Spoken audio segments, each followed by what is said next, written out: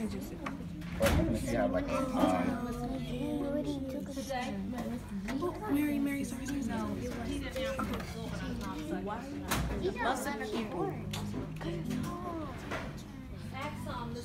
Y'all all gonna get a chance to touch, just one at a time.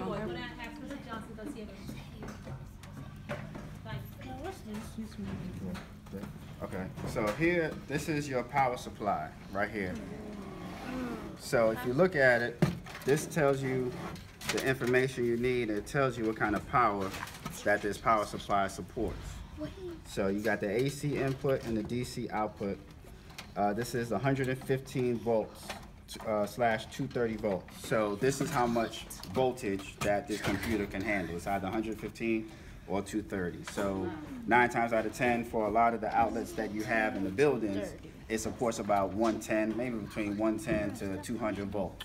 So if I was to plug this into an outlet that was maybe over 230, then I could actually fry the computer. Fry it as in I can burn the motherboard, I can burn the parts, because it'll overheat. So what I'll do is, this is a hard drive. So this is your hard drive right here. This is your hard drive. So for the hard drive is what holds your operating system. So like, who uses Windows? All right, guys, hold on. Who uses Windows? Like Windows operating system? It's installed on here. So this is where a lot of your files are saved. Okay. Yeah. Yeah. Good job. Mario, right? All right. So what Mario pointed out is this is a fan. So what happens is when you turn on the computer, you need the fan to cool down. The fan has to cool down the power and the inside. So let me do this real quick. Step back some. I'm gonna use you to scoot over. So now if we turn it on, can I ask what type of computer this is?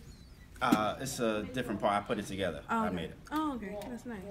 Thank you. All right. So here, you see the fan is on, right? The fan is on.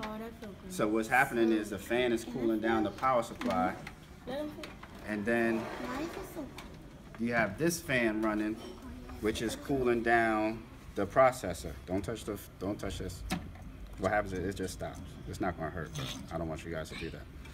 So what happens is this fan is cooling down the processor. So the fan sits on top of a heat sink, and then the heat sink sits on top of the processor, because the heat sink grabs all the heat that the processor is giving off, and then the fan is what's cooling the heat sink. You guys got it? Make sense? Yes. Okay, cool. What did you just